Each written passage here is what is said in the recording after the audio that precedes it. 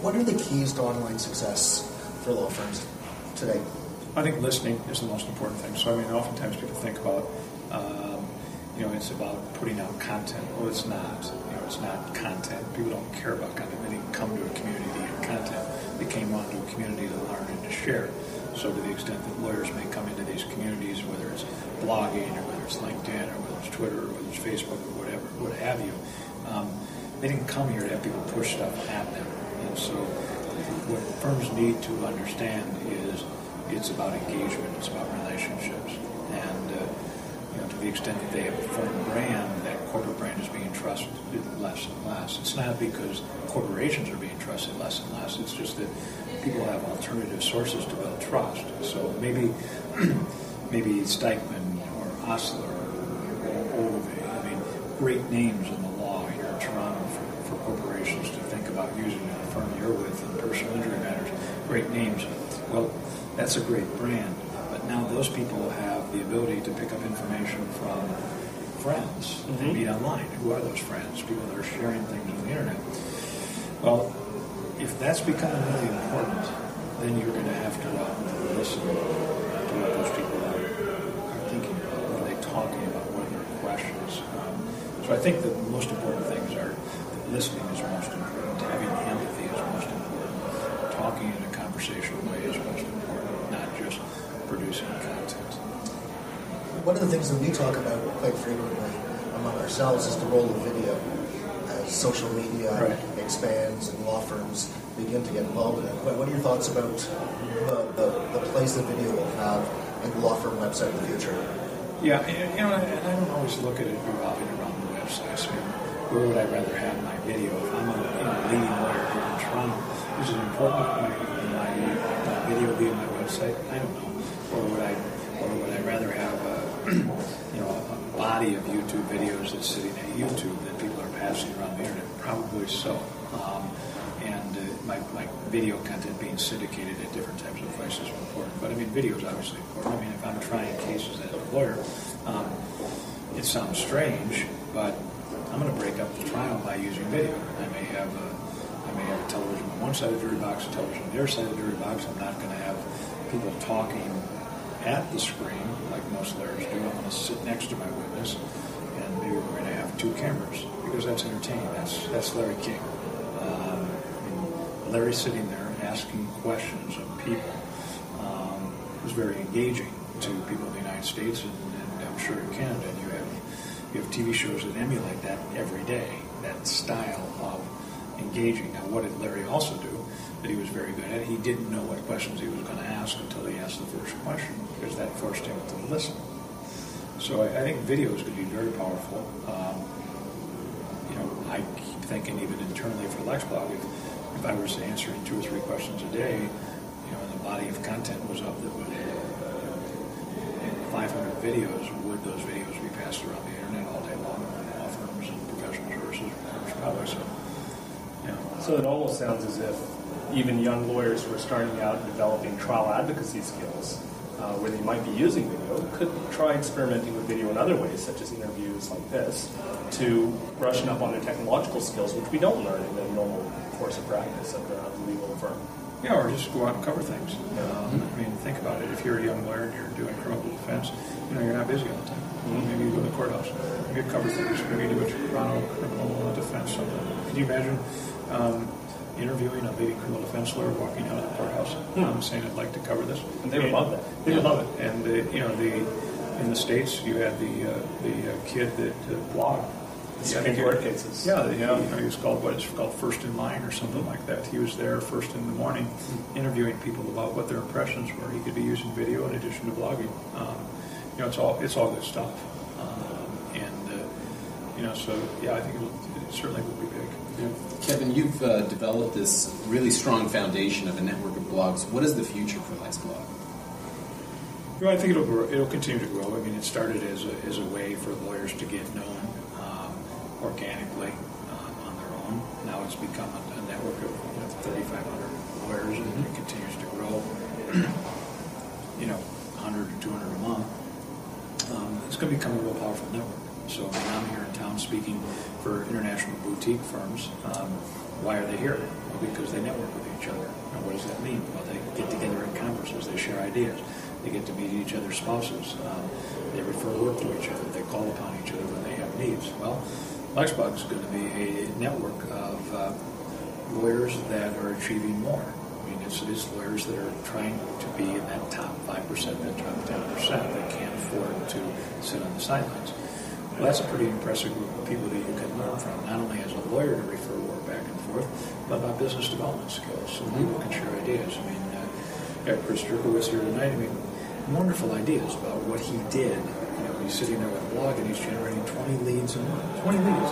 But he had to fill that down where he said, listen, I couldn't take more than 20, so I figured out a way that people would have to prepay by the hour of their consultation fee, so we would just take those 20. Well, that's wonderful information. I mean, think about that information being shared by Chris with other lawyers on their network. So that network will become very powerful. And then there'll be a network of learning and referring work back and forth, but it'll also be a network of showcasing good legal minds. Mm-hmm. So, you know, you can be out there and blog on your own, and you're creating your voice by engaging other people, but, you know, who's going to curate your content over time? As more and more people realize the quality of blogs is so high, they want that blog content, absolutely. If Gary's blogging on the subject here, you're blogging on the subject, you're blogging on the subject, it's all really good stuff. So I want that. It's better than I can get from the National Post or the Globe and the Mail, because you guys are where the rubber meets the road. But the question is going to be, there's going to be so much good stuff over time. Can the average person figure out how to use a reader, and figure out how to use Twitter, and say, well, I figured it out, I get all the good stuff. The average person may not be able to figure that. So what has to happen? Somebody has to curate that. Somebody has to see the good stuff, identify the good stuff. Well, LexBlog is going to have all this good law content. We'll curate it. We'll edit it. I mean, not edit the content itself, but we'll edit the right stuff to get it up in front of people. Mm-hmm. So then it becomes valuable not only to the other lawyers on our network, it becomes valuable to reporters, you know, to the extent of whatever reporters will be 5 and 10 years down the road, but to business people to read it. It'll be cool. Lawyers will come and say, I'd like to read what this thing is that LexBlog has. It's called LexMonitor or something else. Well, what comes to mind is hearing about the networking is do you see any role for LexBlog as a network to be involved in law reform or advocacy generally? Yeah, I don't know. I mean, if you did that, you'd almost need to have a op-ed piece, or do I as publisher then take positions on certain things, whether a reporter, whether the editor of the New York Times or the Washington Post takes a position on things. I don't know. I mean, we have great lawyers that advocate certain things that we've empowered and we've enabled by virtue of our network. You know, if I look at Bill Marler at Marler Clark, he's the United States' most foremost lawyer on food outbreaks. Well, he's highly influential to the Senate in the United States. He's highly influential to the state houses by virtue of the voice that he has. Is it our responsibility at LexBlog to take that position? Probably not, because I don't know as much about food going down such a bill. If somebody's going to take a position on a particular type of legal issue, am I credible to do that? Probably not. But are lawyers on our network credible? Yeah, they are. Now, giving a voice to those lawyers so that they become influential, that's neat. So we have lawyers like, whether it's Bill Marler, whether it's other lawyers that are doing workers' comp in New York, they're influencing their state houses. That's all going on. But that's not my job. That's their job. So, Kevin, is it too late for people to get involved? It sounds like you have this incredible network that's developing, and these cross-pollination. No, I mean, it's all relationship building and engaging people. I mean, when would you say it's too late? I mean, you're sitting here practicing law in Toronto, and you say, well, my God, it's too late. I think I'll stop engaging people or building relationships to build my career. You wouldn't say it's too late to join the party. And what would be the first step to joining that party if you had to give a viewer today some sort of indication how to start? Yeah, I'm always telling firms, I said, if I had to go down the list, the top 4 or 5 things that offer the highest ROI, one, I'd begin with LinkedIn. It's the layout. You not only can have a complete profile there, but you're going to network with people, you join groups and showcases in your network. You're learning. You figure out who are the people in particular type of positions in particular industries that are within 25 miles of my office. You put them into folders in LinkedIn. You begin to follow them. You connect with them. That's a layup. You answer questions in groups. It's a layup because people are doing searches and your profile's coming up the top. Next thing I do is I got to listen. I can't go into a room and network with my clients, prospective clients, and influencers with hands over my ears. But if you're not using a reader to be able to monitor an A-list of sources, an A-list of subject, that's tough. So I'm using a reader. Then I'm going to blog. Now I've got to begin to express myself. I need to have that home base where I'm going to blog. Then I'm probably going to use Twitter. Twitter's a tremendous influencer just by sharing information that you see, not your own stuff, by other people's. Because if you share other people's news, you're building social media equity. Building social media equity, people trust you. You can imagine being trusted on estate planning here in Toronto. How far are you from being hired for estate planning? About that far. And when you put your own information out on Twitter, everybody's looking at it. And the last thing to look at is Facebook, for that inner circle of people you get to know better. Okay? Those are the people I may want to know about what their family's doing and what they're doing personally. It's like, if you have relationships with clients as a lawyer, they're probably going to become good friends over time. Your best clients, they're no doubt their best friends. So if they're going to be in Facebook, you're going to have your people you went to law school with or your undergrad with, they're going to be in Facebook. Well, those are lifelong relationships, so why not use those two? So I look at that, as kind of, LinkedIn, listening with RSS reader, blogging, Twitter, Facebook. That's how I would get started. Kevin, it sounds too good to be true. Why haven't lawyers started doing it? Is it cost? Is it time? Is it putting themselves out there? Well, think about it. How many lawyers are rainmakers? 6 or 8%. Okay, well, 6 or 8%. That's not. So if you take all lawyers, slice off the 95%, it's not going to come naturally to them. Of those that it may come naturally to, some of them are more senior, so they're looking at the relationships they already have, so they're not coming to the internet. But the fact is that it is becoming a big deal. So if a lawyer wants to do equine law, and she used to do securities law, but now she's speaking in front of the Kentucky Derby, the Breeders' Association, on the Friday before the race, that's pretty cool. Yeah. So they're doing it. Mm-hmm. And so it's those role models along the way, that are going to show the way. One final question. Thank you very much for your time. What do you see as the trend to watch for the future?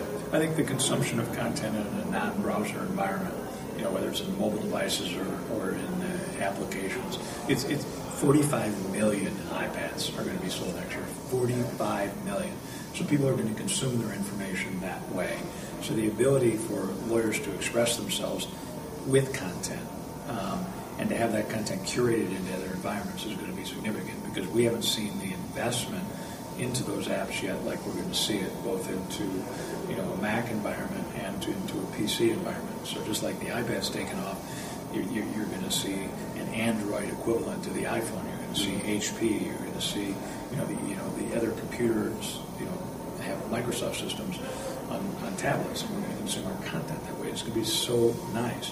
Well, and it's going to be great content. Well, then lawyers have the ability to put that content in front of those people, and it isn't going to be in blogs by itself. It's going to be, I publish this blog, but it's curated into networks and displayed in front of people so they can consume it as they're riding, the tube, as they're riding subways, as they're, you name it. I think that's going to, my gut tells me it's going to happen. And we're going to look back and we're going to say, remember when we consumed content on a computer?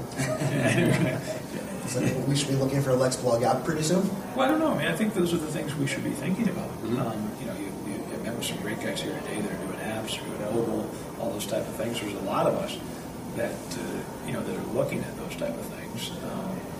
There's only so many things all of us can be good at. I got my hands full of teaching 3,500 lawyers how to blog well. Mm-hmm. So that's a challenge in and of itself. But if you ask me where do I think that you're at, I think it's that type of thing. Great. I'd like to thank you very much for spending this time with us. We will take your advice and listen to what you have to say. Well, please come back to Toronto again. Yes. I will. Always here. Thank you. A few times a year.